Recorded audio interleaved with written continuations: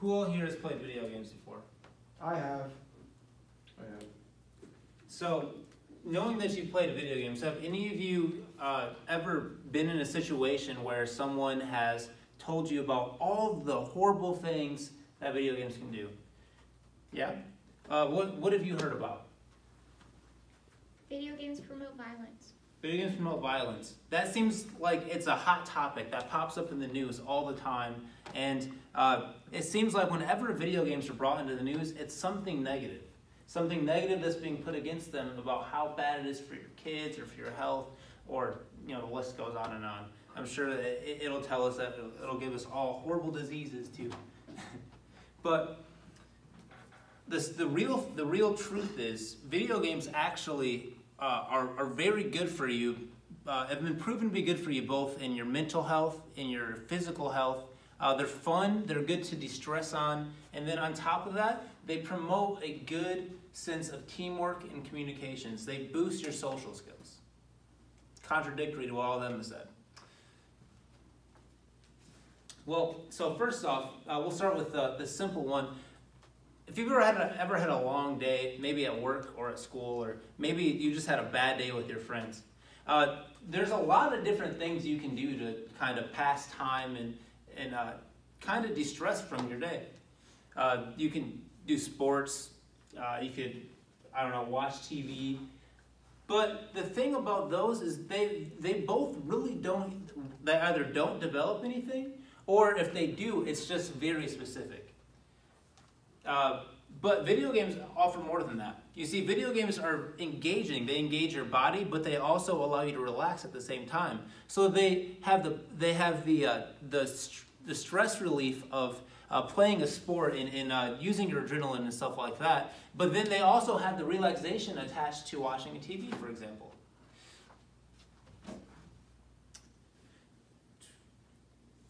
In fact, there's actually even competitive esports, which are televised video games with teams that make money and that travel the world playing video games. In fact, high schools are starting to incorporate esports leagues into the school systems and districts.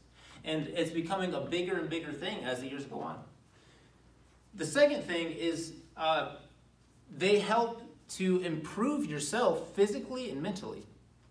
In fact, video games are scientifically proven. It's not just, it's been proven over and over again that video games help your hand-eye coordination and your perception of things. Imagine that, being able to sit down on your couch and get better at playing sports because your hand-eye coordination is improving. And besides this, that actually helps with your decision-making and your solving of complex problems. By solving problems in video games, it actually helps you at work with practical issues. In fact, Microsoft hires video game players because of how well they're able to solve problems with just the little information they're presented. But the third thing is they foster a sense of community, and they help with social skill development. In fact, video games can be used to help kids who are socially awkward or who aren't very good at or very introverted, because it allows them to connect with people on a level that they're already on. And because they're already on that level, they're comfortable with the people they're talking to. So it takes super introverted kids, and I know I have friends like that personally. It takes super introverted kids who would otherwise not talk to anyone in the real life situations, and eases them into that in a way that they already love. They have a way of making friends. They're a way to connect over. I've made friends playing video games that I like. In fact, one of my first days here at Urshan, I met someone and we had the same interest in video games, and since then we've been friends.